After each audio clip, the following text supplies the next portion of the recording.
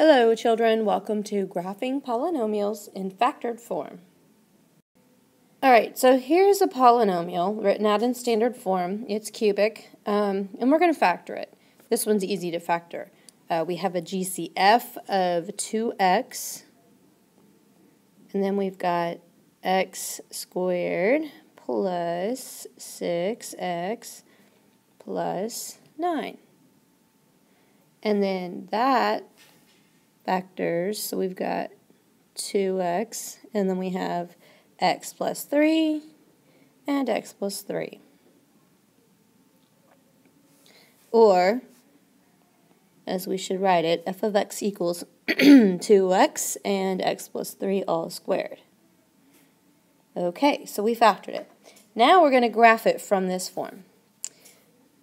And you can't see that very well, can you? I'll get off this color. Okay, so here's our factored or intercept form polynomial. We can call it factored form, we can call it intercept form. It all means the same thing. But when you have it in factored form, the first thing that you can find, the quickest thing you can find, are your zeros. And just like we've done before in the past, if I set each factor, equal to 0, then I should be able to find all the zeros of this function. So if I set 2x equal to 0, I get x equals 0. Still can't see this color either. My goodness. Let's just change it to bright yellow. And if I set that factor equal to 0, I get x equals -3. And there's something special about this one. Because it's squared, it's actually in there twice. So we say that this 0, -3, has a multiplicity of 2. Multiplicity is what we use to talk about when things repeat, when our zeros repeat. So we have a multiplicity of 2 for the 0x equals -3. The 0x equals 0 has just a plain old multiplicity of 1. It's in there one time. So what does that mean when we graph? Well, think about what it meant when you had a parabola. It meant that your parabola bounced on the x-axis instead of crossing through it. So let's define let's not define multiplicity, but let's write a note for ourselves about multiplicity. And that is, if your multiplicity is odd, so like this one, or if it was to the 3rd power or the 5th power or any other odd power, then the graph crosses the x-axis at that 0. And if the multiplicity is an even, like this one, then our graph is going to bounce on the x-axis. So when I go to graph this one, I know that I'm going to cross through the x-axis at x equals 0, and I know I'm going to bounce on the x-axis at x equals -3. So now let's talk about some other things we know. I just copied down my information again. You don't have to do that. But we know where the zeros are. We also know about end behavior, because we learned the other day that if it has a positive leading coefficient, which this one does, our leading coefficient is 2, then it is going to go up on the right. And we know that if it has an odd power, this is a cubic. I know you see this too here and you jump to conclusions, but remember before we factored it, it was cubic. This x in here gives us another one.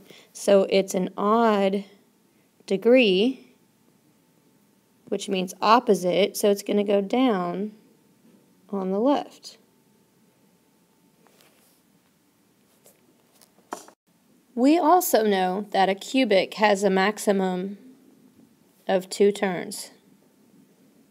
So we can't just start drawing crazy willy-nilly turns wherever we want to. So I've just shrunk my writing, added some graph paper. Let's go ahead and graph this. I know that the zeros are going to be, we need an x-axis. And I know the zeros are at 0 and -3. There's my y-axis. So we have a 0 here, where I know we're going to cross through, and we have a 0 here, where I know I'm going to bounce. I know it's going up on the right, so I'm going to draw a little arrow out of the right, up. I know it's going down on the left. I'm going to draw a little arrow out of the left, down. How do I know it doesn't turn and come back? Because it doesn't cross the x-axis again. And then I need to know what's going on in between here. Well, I know this is a bounce, so I know it's got to be going back down this way, and this is crossing through. So I just now need to figure out how far down does that go. So now I can just plug in x values. So I'm going to plug in a -1. If I plug in a -1, I'm going to get -8. So I have a point down here. And I'll plug in -2 as well. So if I plug in -2, I am going to get -4. So that point goes right there. And it could dip a little further down than this. Probably does, just a little bit. But those are good guidelines. We're just sketching the graph. And so now you ask, well, how do I know it doesn't do other weird things in between there? Because there's one turn and there's the other turn, and we can only have 2. We've used them up, so it can't turn anymore. We knew for sure we were going to have one here because we knew we were going to have a bounce. So there has to be only one left in between, and we've kind of found where it is. It doesn't have to be perfect right now because you're not using a calculator, and I'm not going to expect you to plug in all the fractions and stuff. So that's it. That's how you graph in factored form without a calculator. All right, before we quit, I want you to try another. So here's a bigger one, but it's already factored for you. Don't worry, we'll learn how to factor the big ones ourselves later. But right now, here's the big one factored for you. First thing we want to do are find the zeros, and those are at x equals 0 for this one, 5 for this one, right? 2 for this one, and -3 for this one twice. So I'm going to write bounce. If we were asked what the multiplicities were, you could tell me that these 3 have a multiplicity of 1. This one has a multiplicity of 2. All right, what else do we know? We know that the leading coefficient, if I were to multiply this all out, I'd have x and x and x and -x. So my leading coefficient is -1. That means it's going down on the right. My power, we got to count how many x's we're going to have here. We got 1, 2, 3, and then 4, 5. So my degree is 5, which is odd. Odd means opposite, and the opposite of down would be up on the left. Another thing that I know is if this is 5th degree, it's going to have at most 4 turns. It could have less than that, but at most 4 turns. Sorry, I can't spell. All right, so all those things that I know about it, I'm going to plot the graph now. I'm going to do my best. All right, so our zeros are at 0 and 5 and 2 and a bounce at -3. I know it's going down on the right. I know it's going up on the left. I know that there's a bounce at -3, so that'll go like this. We know that it is going to turn at most 4 times, and we've taken 1 already. So we can only have 3 more. That means that between here and here and here, it's going to have to turn 1 time in each interval. So we don't have any weird other stuff going on. So now all we have to do is figure out how high and how low does it go. Because I know it's going to go up and cross down through here. It's going to go down somewhere and cross back up through here, and then it's going to come down. So if we plug in a -2 for x, for y we will get, and I'll save you the time, and I'll just tell you that you get 56.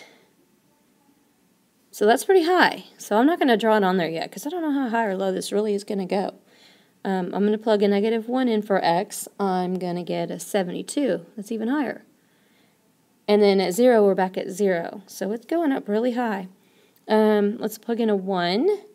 If I plug a 1 into the function for all the x's, I get negative 64. If I plug in a 2, 2 is 0, sorry, if I plug in a 3 into all of this, we're going to end up getting 216. And if I plug in a 4, I'm going to get 392. It's a tall, tall graph. And then at 5, it's jumping right back down to 0. So I'm going to have to count my increments in, let's see if 20s will work. Nope, we got to use 50s. 50, 100. See, I'm doing it wrong again. Hold on. All right, 50, 100, 150, 200, 250, 300, 350, 400. And I'm probably writing my scale right where my graph wants to go. But let's plot these. If we went by negative 50s, there's negative 100. We're actually not going to go down that low, so let's put the graph on there. For negative 2, we were going to 56. For negative 1, we were going to about 72, so it curves about like that. For 1, it was at negative 64, about there. And then I guess it just curves right back up. At 3, we're at 216, so way up here. 4, we're at 392, almost 400, and then we'll just come back down. So that's approximately what it looks like. We don't know the exact maxes and mins, and that's okay.